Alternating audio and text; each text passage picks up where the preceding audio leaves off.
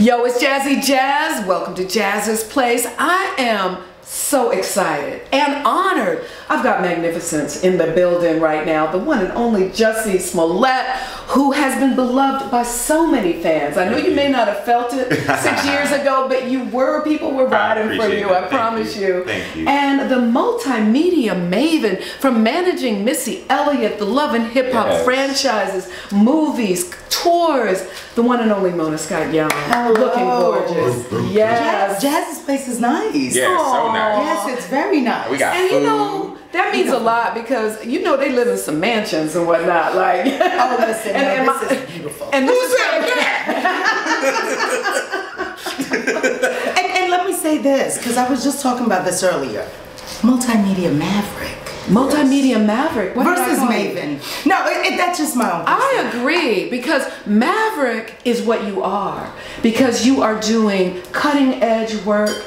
You are taking the leadership in so many elements of media. A Maverick. Thank you so much. Bad. Yeah. A Maverick is a nonconformist, someone who does not subscribe to the status quo.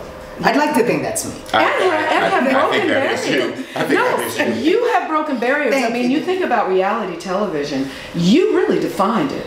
Wow. You really defined it when you think about Love and Hip Hop and all of the franchises that it expanded to.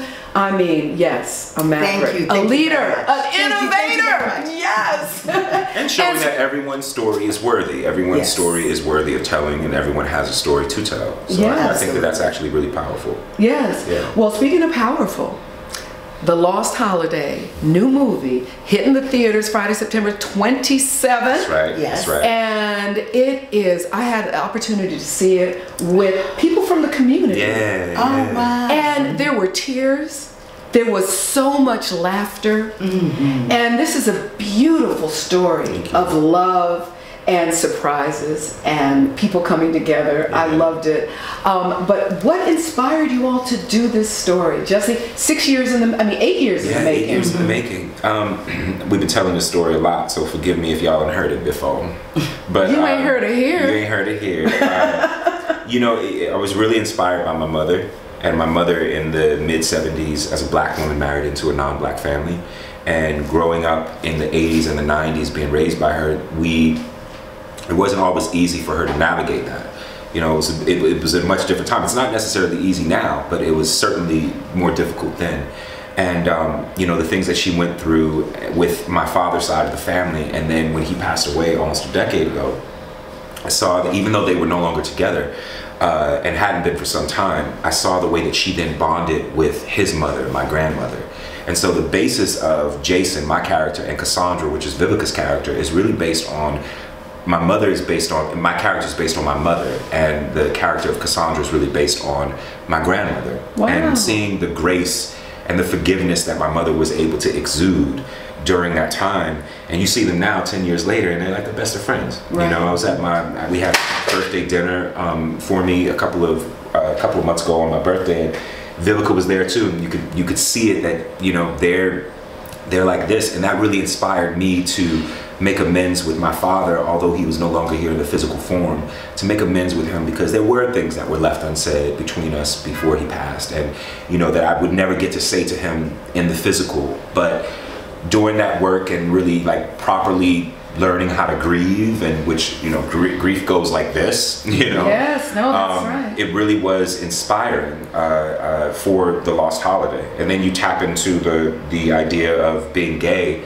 and so many of my mentors that are in like their 70s, especially in the 80s during the height of the AIDS pandemic, of losing partners, losing their life partners, and not being able to go into the hospital room, not being able to go to the funeral, not being able to say a proper goodbye, as we all should be able to do, or being extracted from their legacy by their families for whatever reason, and just the pain that goes with that. But when they tell those stories, when they would tell me these stories, it also, I know that there's sadness, there's so much sadness around that, but there was so much hope, and it's such Wow. they had so much hope about the fact that no, their partner is still here. They still speak to their partners. And I feel like, I know I sound crazy when I say that, but I know that I've spoken to my father since he's been gone, and not in the way of like a, you know, ghoulish type of ghost sort of way, but actually in the way of spirit. And that's definitely what, you know, inspired The Lost Holiday. That's beautiful. So with your father, what were some of the conflicts? What were some of the challenges? I mean, you know, we just didn't necessarily always see eye to eye. You know, and I don't want to talk bad about him because he's not here anymore, because he was a good man. He was a hardworking man and a good human being. He just didn't know what he didn't know. Yeah. You know, but what I will say is that, you know, I grew up with a father. I grew up with a mother that was extremely militant, extremely liberating. You know, for all of us. And then my father, he was also extremely militant, but he also had his ideas about homosexuality. Yeah. And he would say things, you know, while I was growing up, and he just didn't know. You know, but once my mother told him years later, and I had been estranged from him, that I was gay, he instantly called me and apologized, and he told her, he said that he would never. He said, well, I'll never talk bad about a gay person again. I'll be on the front lines of every gay march. That's what's up. And so he did call me and he apologized. And it was one of those things where it's like, you don't know that you need something until you get it. Yeah.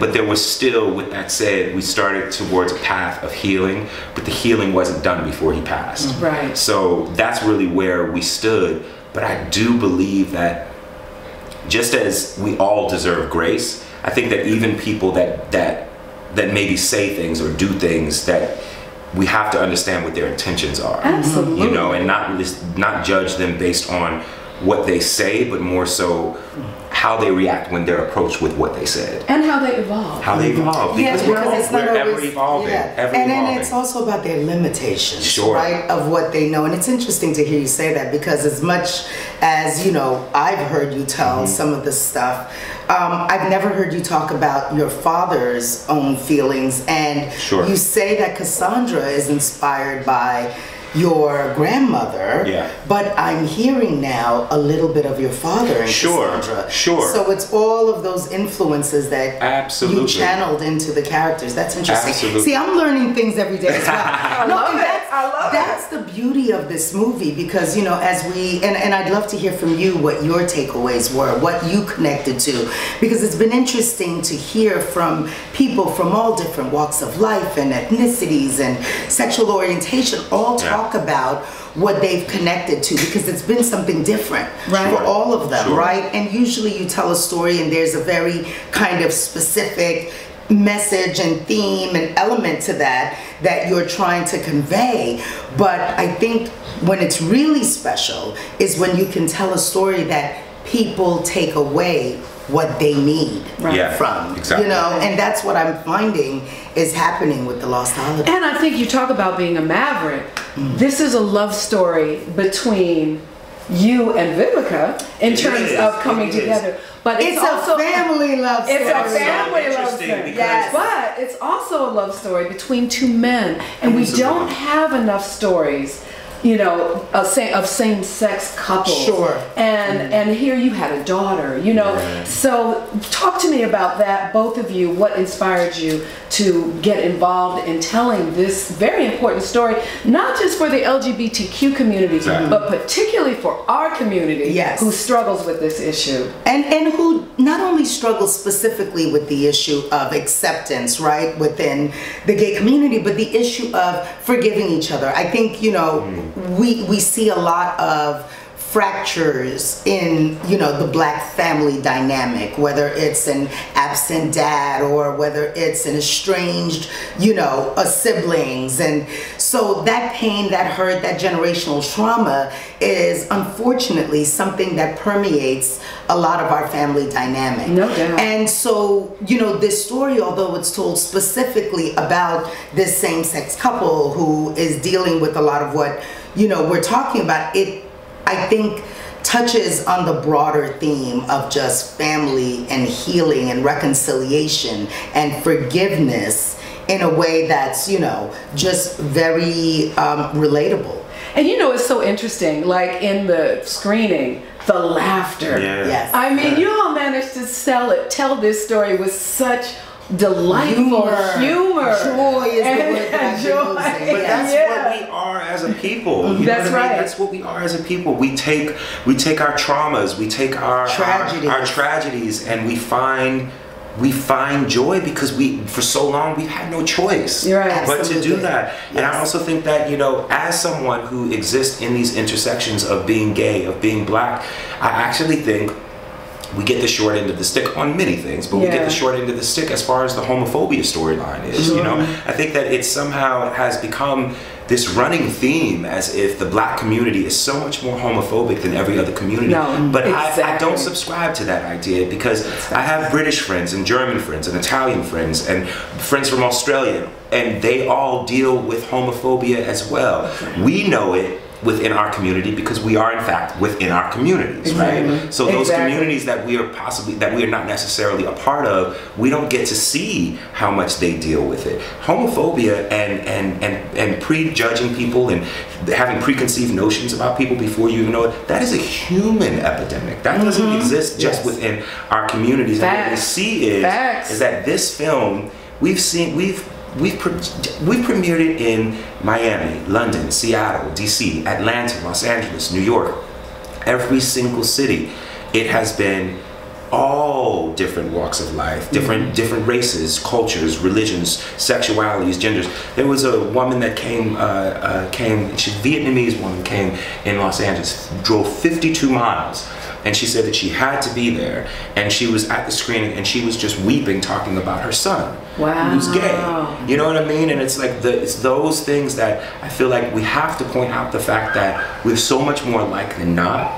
Culturally, race-wise, sexual, whatever the quote-unquote difference is that society conditions us to believe that is what we are so different. We actually have so much more in common than not. And I hope that when people leave The Lost Holiday, they see that it's never too late to make amends.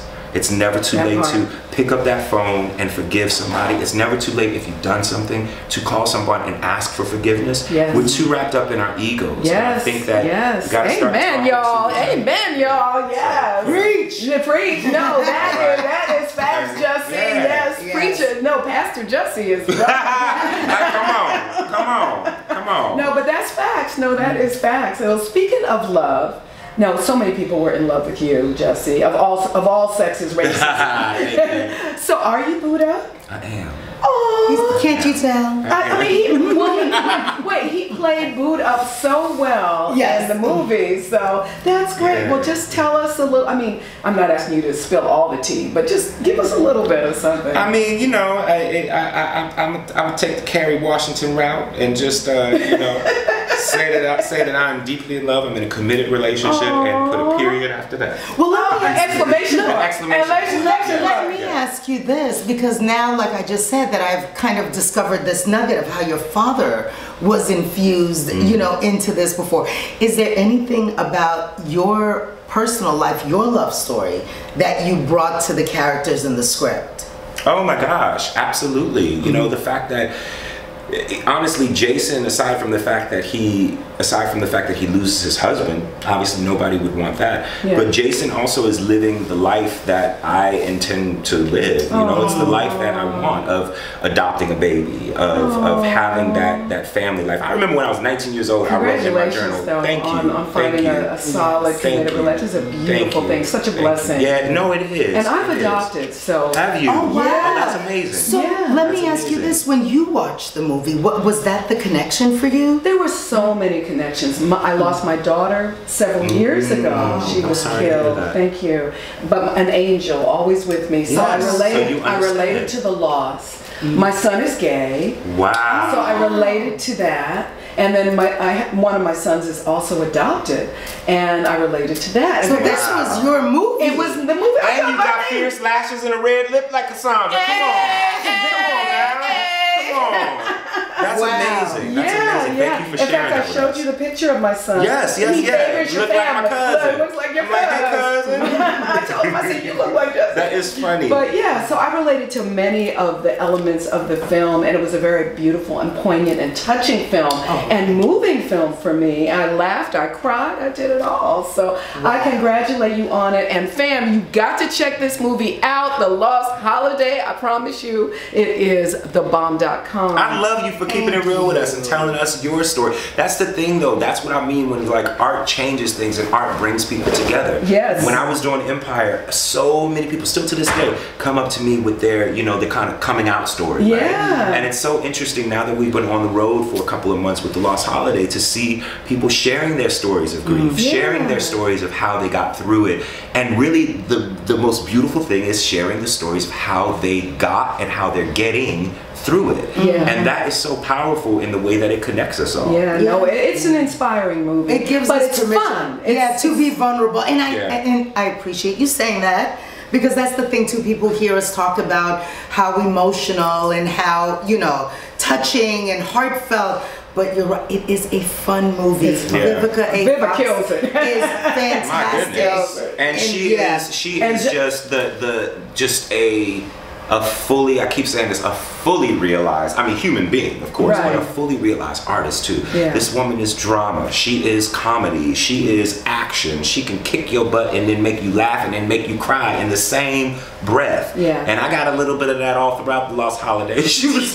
She made me cry, she made me laugh, and she slapped the hell out of me. She kicked my butt too. You know, I wasn't Uma Thurman in that, but still, she tore me up pretty bad. You know. Yeah, no, all of the characters were very well-formed characters, and a lot of time you go to movies and the characters kind of one-dimensional.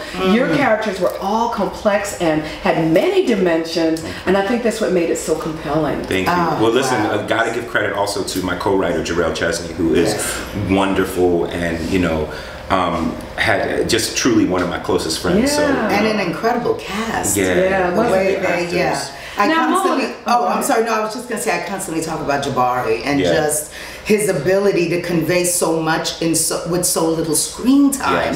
But his presence was powerful. Remained. Exactly. Yes, throughout. Exactly. I mean, he is the title character. He is the Lost Holiday. He is the Lost Holiday. So Mona, back to love. 28 years you've known your husband. Yes. 28 years. 28 years. That's why it's like, don't try to say Mona Scott, because she will straight up say Mona Scott Young. And you know what is so beautiful? You don't just have love for your husband. You are in love with your husband. I am. And at the same time, you are this boss doing everything, like I said, from concert tours to the reality franchises to films.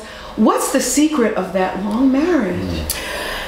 He worships me. No. All right, y'all. I've seen that man. That's what you gotta do. Here's the thing, but let me just cut in real quick. As a man, I've seen Sean, and when I tell you, he's so secure in himself that he's not afraid for anybody to know just how much he does adore her. Wow. And that to me is so special. Like, he is literally like, you would think that he's her bodyguard. Well, you know that's how we met. Sean used to do security. Did you know this? He was Buster's security. I have to tell you that story. What? Yes, I will tell the whole story. But no, it is. So you was walking down, violating. Listen. Wait. Okay, you gotta tell the story, Mona. You gotta tell the story right now. No, but I will say this. Not only is he secure, but he understands my potential, my aspirations.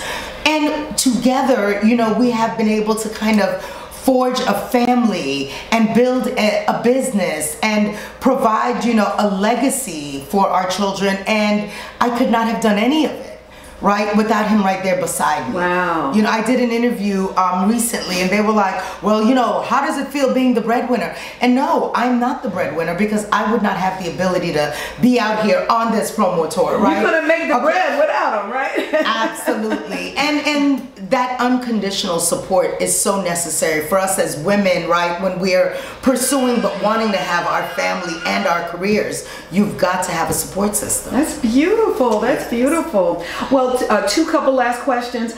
So 6 years ago, you went through it. You went Yeah, through I did, it, Jussie. didn't I? Yeah, you did. And I know you can't talk about specifics because you are appealing the case. Yeah. But for those who don't know, you were charged with creating a hoax. The charges were dropped. They were dismissed. They were. And then in a very unusual situation, you got recharged, which just doesn't happen. Like, Right. yo, he was, you know, and that's the basis of the appeal. But getting through that, you had people like Mona who Absolutely. rode for you. Absolutely. And so many fans who rode for you. But I know it didn't feel like that during the time. How did you get through that? And just what are your general thoughts on that? You know, I mean, yeah, thank you for that, and thank you for approaching it in that way. You know, it was difficult for anybody. If you was living under a rock, then you wouldn't know about it. But sure, it was really difficult. Yeah.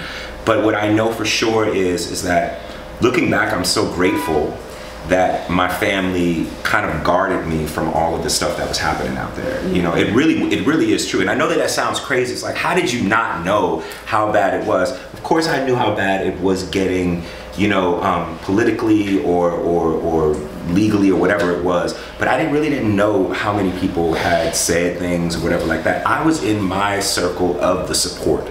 Nice. And I was guarded and I was protected by these people. Wow. So from my mother to my siblings to Taraji, you know what I mean? And it's like, then it's to Vivica, you know, and Mona really came in at a time where I was inside and I was not coming outside. I did not want to see anybody. I did not want to be seen. And Mona was the one that said, get your pants on, let's create.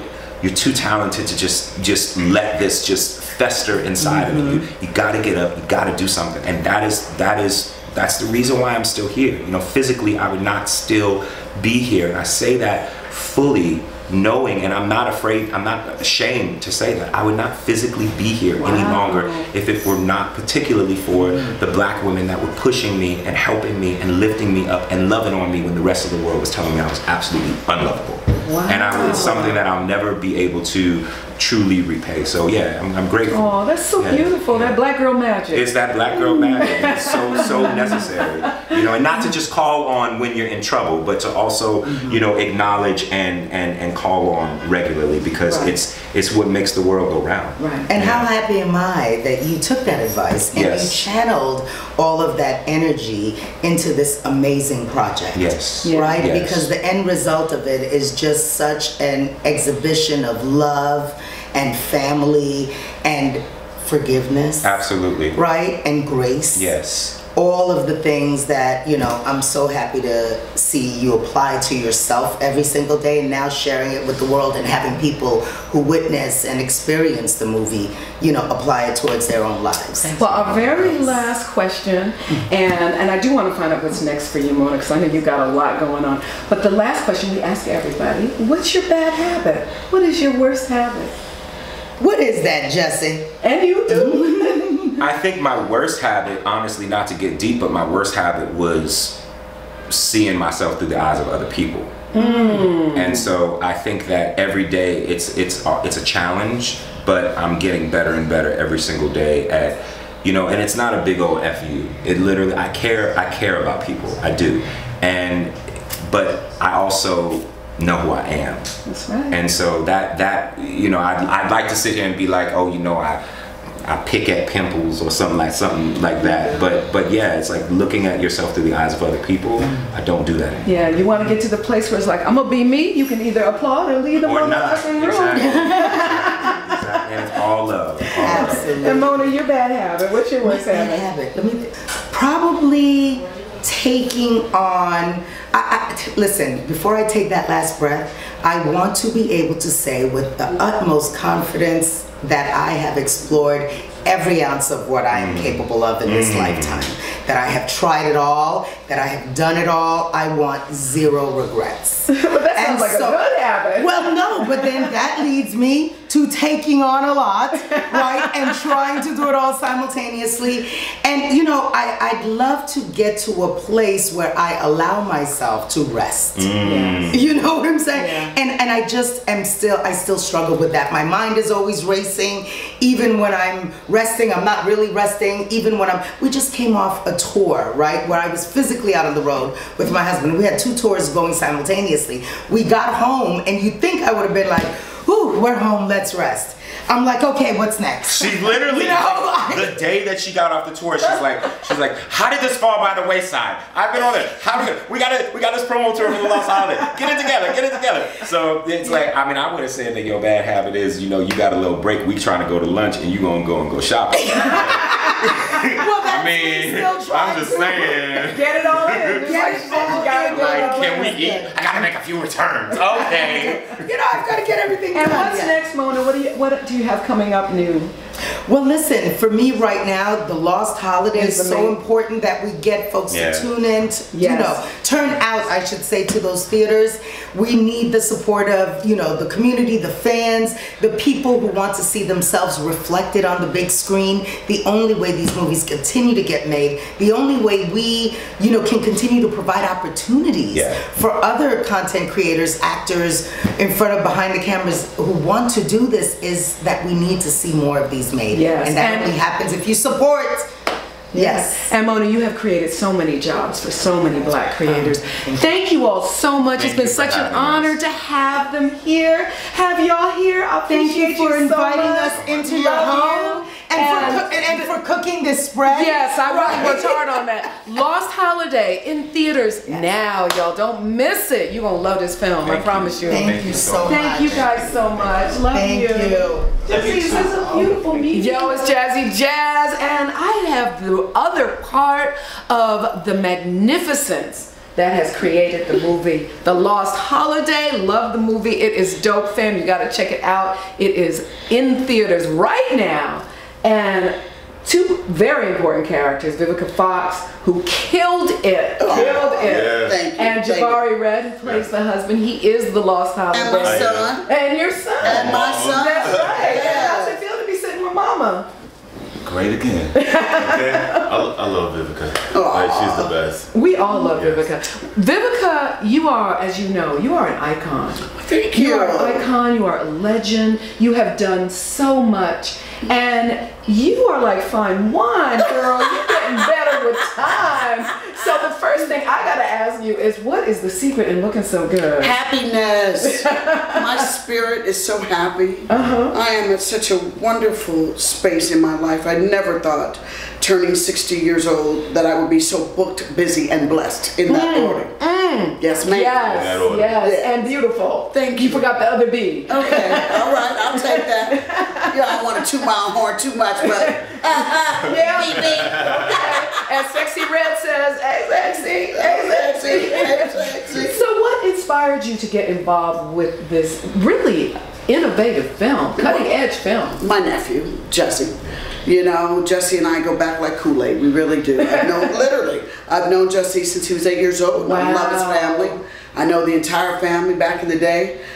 His mom, I would always see them at auditions. Journey worked on Journey, right, Jussie? Out All Night. Out All Night, yes, with Miss Patti LaBelle. So we go back, and then we just all like connected. I used to go over to their house all the time. Their mom would do a fish fry, French fries, and sauteed spinach. What? Yeah, which is still one of my favorite meals to this day. And Janet reminded me, Jussie's mom, the other night. She's like, 27 years. Wow. 27. I've been knowing you. She said 27 years, but I think it's longer, a little bit longer. But to her, it was 27 years. Yeah. So when Jussie approached me about this, he said, "I need you." And that really was all he had to say. And I said, "Well, nephew, when you're really ready to go and you got it together, I'm here for you." Yeah. And now here we are. Our film. We have a film out that is, I feel, going to be a classic. Right. Yes. And it's very cutting edge. And what I love about it, there's so many universal themes in it. Yes. It is cutting edge because it's about two men who love each other too. But then it's about forgiveness and coming together. Yes. What was it that inspired you the most about it?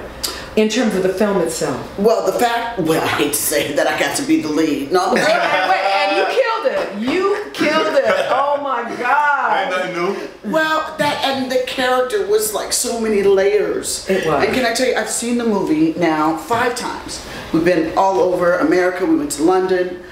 And each time I watch the film, I discover something new. Like every time. Like last night, I finally heard in the film when he said, "Forgive yourself. Yeah. That was deep. Move on. Forgive yourself," because we have a tendency when things happen in life to just carry that burden with us and let it weigh you down and never be able to just see. I believe in accountability. Vivica does. Yeah. Vivica, I think that's another reason why I'm so happy and I'm stop talking so much. But accountability, I've been able to look in the mirror and take accountability for all of my actions, good, bad. And move forward. Yeah. And say we're not going to do that again. Yeah. Or if we do it again, we're going to do it better. Right. Yeah. And you were, who knew you were a comedic actress? Yo. Don't forget. Yo. I did do Curb Your Enthusiasm. That's true. That's true. You did do Curb Your Enthusiasm. So a lot of, when I was watching Cassandra last night, I was like, a lot that I learned during Curb Your Enthusiasm, I brought to life with Cassandra. You had the theater on the floor with laughter. Your facial expressions and everything, and the way it was written, but the way you delivered it Thank you. was truly amazing. Well, that's because Jussie let me play too. Yeah, but you touch people's heart at the same time. Yeah. So that, like you said, a complex character. So Yes. Congratulations. Thank you, sweetheart. And what was it like for you, Jabari, getting to work with these greats? Yes. And playing the husband? Yes, it was amazing. You know, Jussie and Vivica brought just such professionalism to the set and just such craft, just the perfect craftsmanship. Yes. Like, and it's the perfect inspiration for an actor like myself, you know? Like, The first 2 days, what did we do? We cried. we cried the whole time. Cried the whole time. But that's the greatness of this movie, that it really does take you on an emotional roller coaster of laughter and just sadness. And you crying 1 minute and you laughing the next second. That part. That's facts. Yeah. That's facts. Well, congratulations to both of you. Vivica, Yes. you are, you are such an amazing woman. Thank now, you. Are you booed up? No, girl, I wish. That's the So one what thing what are you looking for? a partner. And But I've always what said does that need to be? But can I straighten out one thing for y'all? I am not taking applications. Okay. It was a joke. They Let 'em know. got ready Let to 'em do know. It it. was a joke. Let 'em my know. God. No. I've said it so many times in interviews, but for some odd reason, when I recently said it, it went viral. Yeah. And Went crazy. Oh my gosh. Yeah. I know you're Sending it to my, DMing. I was his PJ. They sent to my agent Sheila. I was like, what? But next time y'all send pictures. Pictures help. She's silly. She said, make sure you send them. I might make an exception if you send a picture. Yeah. So, but no, I'm not a partner. I want somebody that's fun. I want someone that's at the stage in life that I am. I'm comfortable in the skin I'm in. Right. I like to have fun. Right. I like to travel. I like to shop. You better have a black card, y'all. That part. Or at least platinum. Come on, standards. Let's go, standards. And have a joy for life. Love the Lord. Yes. Be spiritual. Amen. Yeah. Amen. Yeah, and be good to your family. Be a good person. Be a good person. All right. And no, do not slide in the DMs. She's Don't. already said, I really don't. But if you do, send a photo. That So just a couple of last things. Yes. We ask everybody this. What is your bad habit? My bad habit, I am very, I'm like ADD. Like I like things in place. Like I'm always, like when I wake up, I like my candles. It gotta smell good. Things have to be in order. In that order. OCD. Thank you very much, Mr. Coleman. Yeah, so I'm OCD. Just for the pickup of that. Yeah, so I'm OCD. I'm a little bit of a neat freak. I would say that's my worst habit, but one of my best habits, because I like organization on my sets. I like things, I like to make my days. That's dope. Yeah. There's nothing wrong with that. And she always smell good. Jabari, what's your worst habit? What's my worst habit? Shit, we got a couple, you know. Oh, he got a whole list. And He like, how much time you got? Oh shit, right? You know, let's keep it real. Questioning your potential sometimes. You know, sometimes you get in your own head. that's true. Sometimes you get in your own head, and like you always have to have a village. That's why Get out of your own way. Exactly. That's why I appreciated you and Jussie, because you have to have a village to keep pushing. You know, and so We I love it. it. Yes, thank you. Now, Vivica, is 50 Cent still the love of your life? No, Good. he was one of them. Yeah. But I mean, I'm sorry, we want to keep this in the film if we can. oh, okay, sure. Yes, thank you so much. Oh, we're gonna have to edit that. Okay, thank you. Okay. Yeah. Oh, but anyway, that was just the only question. But anyway, the film is in theaters now. Yes. Y'all check it out. It's The Lost Holiday. Yes. You know, and We gonna do a toast to it, y'all. Yeah. Yes. I mean, where's your drink? I know. I need to get my drink. Let me tell you something. This lady, you come in, she feeds you. She made us some chicken wings. Hospitality is on point. I have a nice little glass of wine, so why don't we end it with a toast? Okay. Yeah. Hand me a glass Can of we get y'all drink in here? Put some wine in it. And hand him, what do you want, Jabari? I want a glass of the Lost Holiday on September 27th. Yes. All right. Well, we gonna make a toast. That was good. We gonna get some toast up in here. Yeah. No, that's good. That's good. Yes. Here's to the film, and you've got your apple juice to toast with. Keep it light. Keep it light. Yes. Cheers. To the Lost Holidays. To the Lost Darlings, Holiday. if you want to see a good film, we are in theaters, directed by Jussie Smollett, starring your girl Vivica Fox, Jabari Red. Oh my God. Memphis Kane, Yes. Brittany S. Hall, Miriam Hyman, Corey Knott. London Carter, Yes. Leslie David Baker, Gina Belafonte, Yes. Cynthia Bailey. You know. Stellar cast. Yes. Excellent movie, so check us out. Yes. The Lost Holiday. And we love you, Vivica. Thank you. Much love at that time. We love you And too. to Thank everyone you. out there, happy holidays. Happy holidays. God bless. Cheers.